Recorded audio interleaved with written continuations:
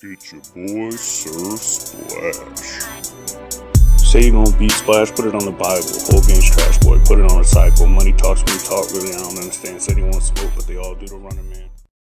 What's up, everybody? It's your boy, Sir Splash, and today we have a fan-requested video from a What If series. I do know that Comics Explained, I believe, has made this video before and covered it, but I'm going to do it a little differently, as well as, you know, I don't consider me and Comics Explained very similar in respects to anything outside of simply covering comics. He doesn't power scale, doesn't believe in power scaling, so my content's definitely different than his. But anyways, so today's video essentially is, what if Hulk obtained a Red Lantern? What would this entail? So most people know, a majority of you know, Hulk's backstory. Bruce Banner, hit by Gamma, becomes a rage-infused beast. We also happen to know he was always kind of pissed off, especially due to his father treating him like trash when he was a kid. So this grants Hulk several abilities, which includes strength based on his rage. That also amplifies the matter he gets. He also has insane healing factor, even recovering from getting literally reality thrown at him, losing like 90% of his body mass. He's been impaled several times through the brain and other major organs, had his flesh ripped off, several things, as well as his mental resistance due to the rage of the Hulk. It's very hard to even combat him mentally, especially when we saw like World War Hulk. Professor X was like, yeah, I really don't want smoke with him inside his mind. It's pretty much impenetrable.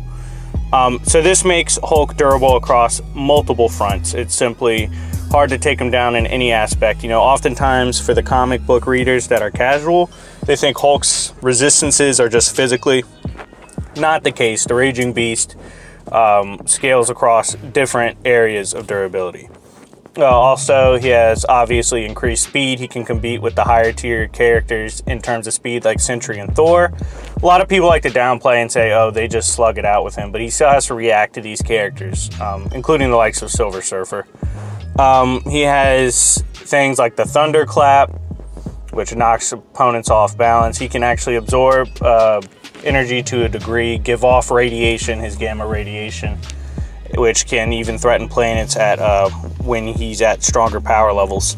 So yeah, Hulk's already a monster in just his baseline without this Red Lantern situation. Now, here's the thing I want people to think about, which wasn't, I don't think it was touched on by Comics Explained. I don't usually see it touched on by people that do this what if.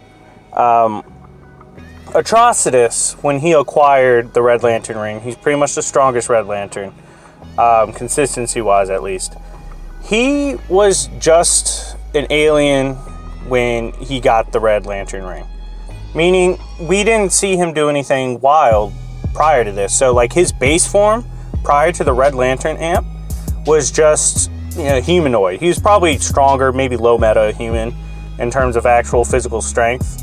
And so, this is important because Hulk is coming from Hulk form to achieve the Red Lantern form. So it is very likely he could possibly be like millions of times stronger than an Atrocitus who's capable of competing with multiple Red Lanterns at the same time. He was thrashing Apollo and handling even Martian Manhunter and New 52 with Stormwatch. He can get away from characters like Supergirl. And so when you take that aspect and consider if the amp, if it's a multiplier and not just an addition, this could be insane for the level of power we see Hulk achieve. What I mean by this is, let's say a Red Lantern ring puts you at level 100. You start off at level 50, so you only get 50 extra. But if it's a 100 times multiplier and you have 50, your power gets up times 100, which is obviously a massive difference. Hashtag basic math. But anyways, so Hulk, outside of this potentially massive power amp, he would receive several other aspects. He would achieve flight, which is scary as hell for someone like Hulk. If you've read the Space Punisher Hulk series, which is a video I contributed to for my boy Chuck, if you want to go check it out. Flying Hulk is scary as hell to look at. So he'd be able to fly.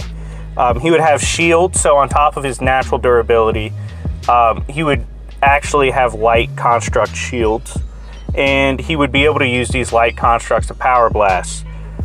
These, like some of the Red Lanterns, a lot of them actually can't make, you know, intelligent / sophisticated light constructs. Usually it's only Atrocitus that somewhat does this. They just usually use it for power blasts. But even then, the power generated behind this for Hulk would be impressive.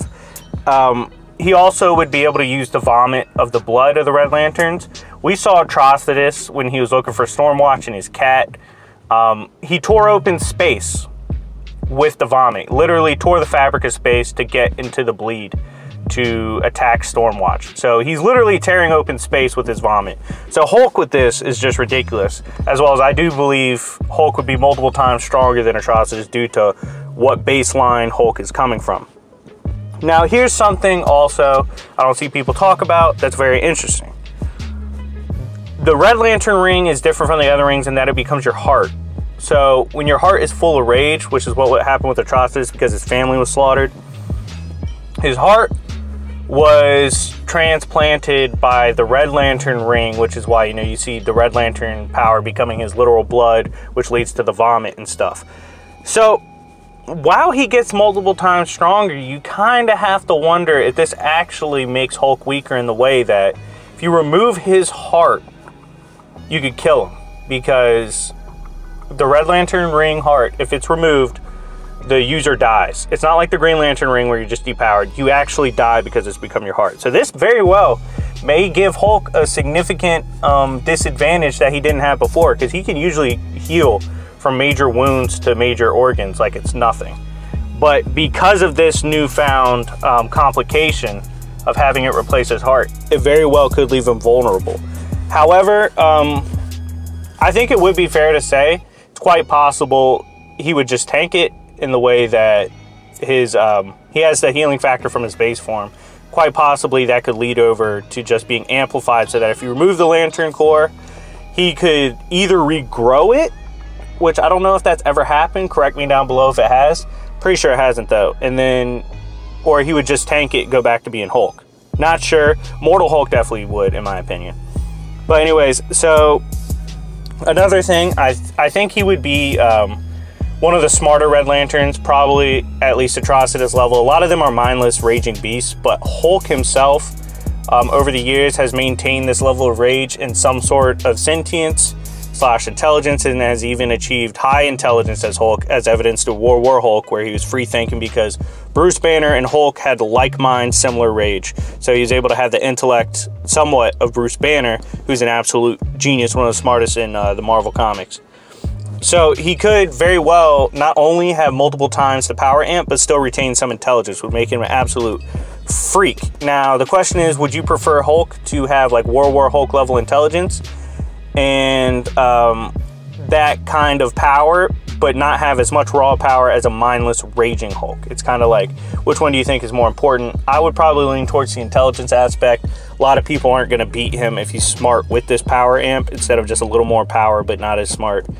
But anyways, so I definitely do think Hulk would be the strongest of the baseline Red Lantern Corps, which would include Atrocitus. Now, we've seen Atrocitus even rip Guardians of the Universe apart. So giving this level of power to Hulk is insane. In terms of who do I think he would beat in Marvel, I always tend to lean towards Thor if Thor lets loose, having an advantage over Hulk. But Red Lantern Hulk would slap the shit out of Thor. He'd slap the shit out of Silver Surfer. I could definitely see him even being a threat to characters like Galactus. Possibly even higher, depending on if you use the Red Lantern ring as an actual classic multiplier. But anyways, let me know what you think down below. If you want more of a storyline with Hulk receiving the Red Lantern ring, let me know down below. Again, I don't know if it would affect his actions as much, because he's always dealt with such a high level of rage. It very well could, but I'm not convinced otherwise. But, you know, we would probably see something along the lines of World War Hulk, where he receives it during that ultimate rage portion of a story, and he's probably gonna murk everybody. He'd probably kill Sentry. Void might come out and kill him, or he might kill the Void. I don't know. Like I said, this really depends on if you think the Red Lantern is a multiplier. Now, what I'm gonna do after this video, I might make a part 2. later down the line, in which I completely cover the Red Lanterns, history of the power levels of the Red Lanterns, and see if we could make it a multiplier for Hulk. Anyways, let me know what you think down below. Like, subscribe, comment. Join my Patreon. Please join it, at least the $5 gang. It comes with a bunch of perks. I'll make an individual Patreon video soon. But yeah, link in the description. Please join that. Let me know if you join, and you will join my Discord server specifically made for Patreon. Like, subscribe, comment. It's been your boy Sir Splash, and I'll see y'all later. Peace.